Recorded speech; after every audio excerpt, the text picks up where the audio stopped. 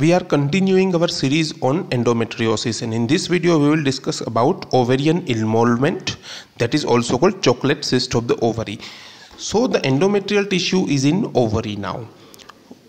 This tissue will just regenerate and degenerate just like it happens in the uterine cavity along with the estrogen and progesterone.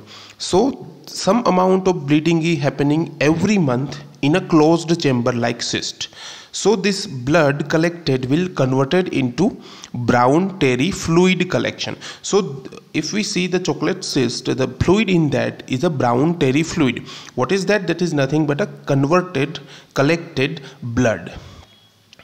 This cyst most commonly bilaterally happens and generally not bigger than 12 centimeters. Along with that, the cyst is associated with adhesions to the alongside tissues like peritoneum, broad ligament and these things. What is the investigation? We do ultrasound, and on ultrasound we can see a ground glass appearance. This is the ovary, and this appearance is ground glass appearance seen in the TVS. So we can call it endometrioma at that time. Now the gold standard method is a diagnostic laparoscopy, in which we can see directly that this is the chocolate cyst. Now what is the treatment?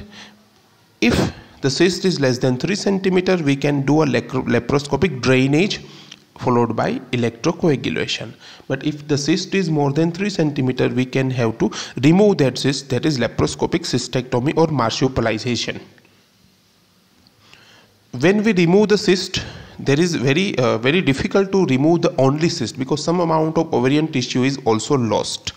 So we just don't want to that. We just don't want to lose the ovarian tissue. But yes, if the cyst is more than 3 centimeters and it is bigger in size, we need to remove those cysts, because chocolate cyst does not resolve on the medical measures.